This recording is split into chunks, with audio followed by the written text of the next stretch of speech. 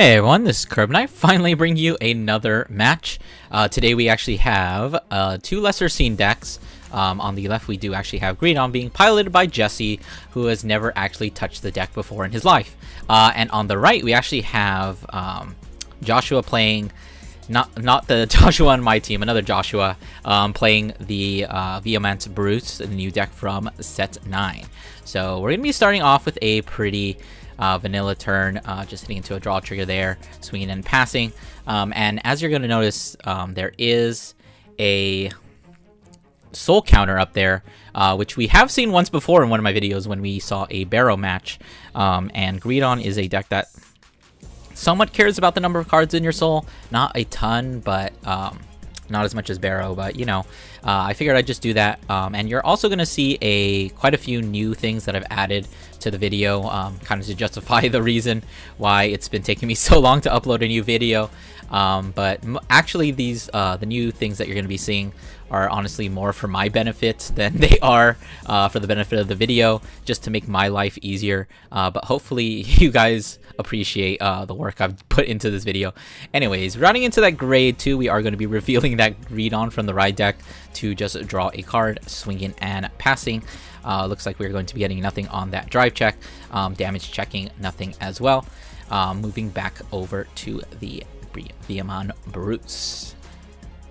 Gonna be actually discarding, probably, the Mabel, which is the triple drive enabler for the deck.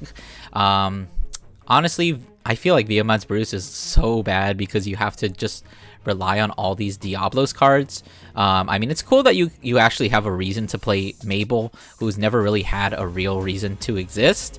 I know some people like teched her in like, what is it, set 2 or set 3, but honestly, there wasn't ever really a reason to play it other than now. So we'll have to see what the future Diablos support kind of looks like, to see if this deck actually becomes viable in the future.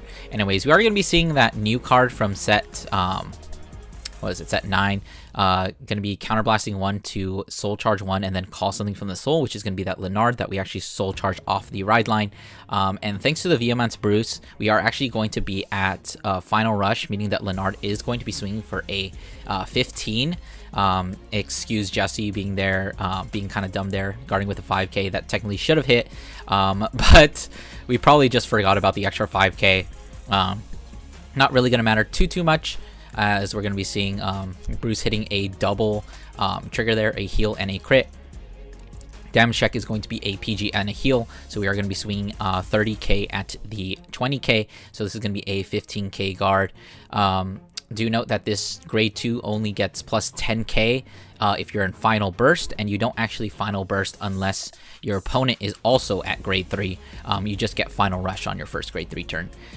So going to be riding into that Greedon, sliding a card from the hand into the soul to search out another copy of the grade 2 from the ride line, and just add it to the hand, obviously. So this is going to be the first Greedon turn. Probably just going to be calling down a full board full of things that we want to have in the soul, things we don't really care about. We see the Bubetsu as well as the grade 2. Grade 2 definitely something you want in the soul. Bubetsu, something there to just kind of enable that more rear guard attacks. We have the triple drive enabler, as well as the rabbit that can bind another copy of it from the soul in order to call a second copy from the soul when your Vanguard attacks. But of course this Greedon is only going to be swinging at 13 because we don't really have any power buffs. We're not at limit break yet, so we don't really get anything. Drive checking a persona right there, which is definitely pretty good. Obviously that 2 to pass was honestly too good to pass up, but as we are going to be seeing here, it is going to be a little annoying that we actually ended up doing that. But anyways, we're going to be proccing some skills. The skill that lizard guy is going to counterblast 2 to give Greedon an extra drive, and then the skill of the little alligator guy that we saw there going into the soul, it actually gets to countercharge 1 since you have not countercharged at all this turn. So effectively you're getting triple drive for a counterblast 1. Gonna be swinging yet again another 13, actually opting to attack the rear guard this time, which is definitely not a bad play in the least, because even the Bruce player is at 1 damage and we don't have any open CB, And of course, Viamance Bruce is a card that requires at least 1 CB to restand a rearguard column. We're going to be seeing a critical trigger check there. Kind of unfortunate, but I think the damage denial is actually very good in this situation because it kind of means that this Bruce turn is going to be pretty vanilla. There isn't really much we will be able to do outside of maybe like hitting with Leonard, calling something out, and attacking again, since assuming we don't fill up our board. But of course, we are starting off with a Persona Ride, so there is the potential to at least hit big numbers and do some threatening swings, maybe hope for a crit on the Vanguard. Unfortunately, we can't use the Mabel either because Mabel does actually cost a counterblast as well. But we'll see what we can do. Looks like we are calling out that grade 1, which is basically just a 13k booster when you're in Final Rush. We are actually going to be getting the Final Burst this turn, but since we did kill that grade 2 last turn, we're not going to have that 30k beater. But going into that battle phase, swinging with the Bruce first makes sense. You want to be able to stack triggers since you won't be able to actually what was I want to try and say? Restand. So going to be swinging, hitting into a blank check there. This Leonard is going to be swinging with a total of plus 30k, so that's going to be a 48 attack. And I think we guarded it with 215s, which would have been 43, which is yet another misplay from Jesse, not realizing the amount of power that column actually has. Or in all honesty, we probably just miscounted and didn't get the right number. But obviously, we are going to be starting off with a Persona Ride, just putting the plus 10k on the Vanguard, because even though those other rear guards are getting an extra 10k, let's be honest, they're probably not going to be sticking around for very long. Anyways, calling another Bubetsu, as well as calling those 2 little rabbit promos, and then the grade 2 guy. Swinging under the Persona Ride, as well as being at limit break 2, is actually going to enable us to be swinging for 33. Obviously going to be taking it because we need that damage. We're honestly hoping maybe for a crit, hopefully on the second check, to give us a little bit more damage. Although at this point, if you just take the 2 damage, that's pretty good. I will note that the soul count here is 1 off. I forgot to account for the Persona Ride. So the soul cards should actually be at 7 right now, going up to 9. So it doesn't make a huge difference, as we're going to be seeing, because we don't hit the 10, which is the main requirement for the Greedon. I'm going to be swinging for a 33 again, even though we got a trigger. Because it was a heal trigger, we actually healed out of limit break, so we lose the extra 10k from the 2 copies of the grade 2 in the soul. So not checking anything there other than a PG. So actually just going to be pushing the Bruce to 3, giving him 2 open CB to play with. And we do have to kind of see what we want to actually do in this. And we are actually going to be calling out that counter charger, who should not be getting plus 15 yet. He gets plus 15 when you go into Final Burst, as we're going to be seeing here. He gets an extra 5k when you Soul Blast 2 to counter charge at the instant that you Final Burst, which is at the start of the battle phase. Yeah, there we go. Now it's at plus 15, how it should be. And then obviously the Leonard column is getting an extra 5k to each of those because you are in Final Rush. Going to be swinging that counter charger for a nice 36 in total, because that booster is just an 8k booster and it's boosting a grade 2 or grade 3. And then we are actually going to be able to proc the skill of the grade 1, which is when the attack hits, you can actually counterblast 1 and then put the thing it boosted on the bottom of the deck to draw 1 card, and then you actually give an extra 5k to one of your other units. So it's going to be going to that Leonard, which is pretty good, since this Leonard column is probably going to be the one that's going to be restanding, because as you can see, it is already at plus 25. I'm going to be swinging at the Vanguard for a nice 43, which is definitely not really worthy of guarding, just because, you know, that's a really big number. That's, what is that? 35k shield, might as well just take it, even though because we let the grade 1 boosted hit, we do actually have that open column, meaning that Leonard can actually soul charge 1 and call that thing out, the grade 2 double rare that we saw last turn. Now that we are in Final Burst, as you can see, it is getting an extra 10k there. So it is a 20k base at the moment. Vanguard is going to be swinging using both the skill of the Bruce as well as the Mabel, giving the Bruce a triple drive, and then the skill of Bruce restanding the column and giving it an extra 5k to both of the units that were stood. So going to be drive checking PG, second check nothing, and third check nothing in Eden. So even though that was a 40k swing, we did just PG it, although we are at, what is that, 5 damage, so we do need 2 more to die because we did get the Greedon in the soul last turn thanks to the Persona Ride. So probably we're going to swing with the 30k. We are at 23 thanks to that defensive trigger that we saw earlier, so this is just going to be a 10k guard, whereas that other swing is going to be much more massive, a 58 I believe. Going to be guarding with a 15? No, actually taking it back, interestingly enough.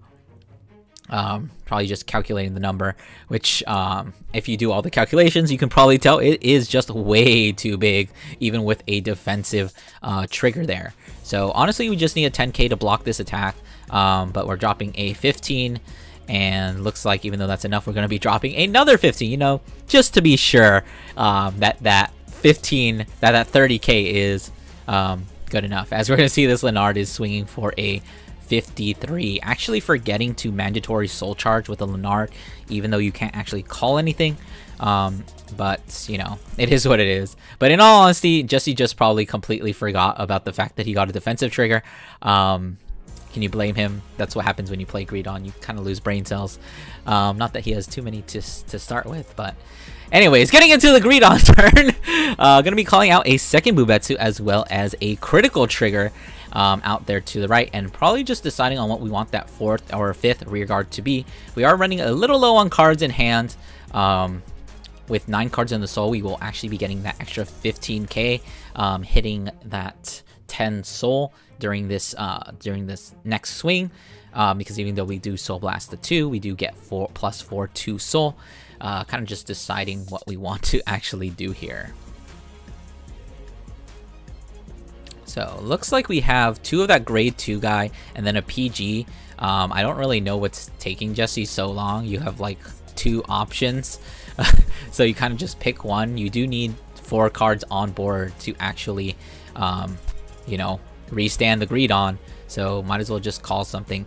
I guess the thing we're thinking about, as we're going to see the PG called out, is if you want to keep one or both of those, but I think you do just keep one, just because you can actually call one for the Bubetsu and go for the second restand, because that is kind of your enabler. And we do actually have the rabbits that we put in there from the last couple of turns, which will be able to be procced, meaning that you can get at least another unit. But we are actually going to be seeing over triggered here, obviously giving the 100 million to the Vanguard, and then hitting a heal trigger, so healing down to, I believe that's 5 or 6, I think it's 5, actually hitting our own defensive OT, so meaning that we do actually have to we can actually still hit, and we actually can still guard, although the number, as we're going to be seeing, is actually still very, very big, because we did get the over trigger, which gives an extra 10k. The Greedon skill is going to get an extra 5k,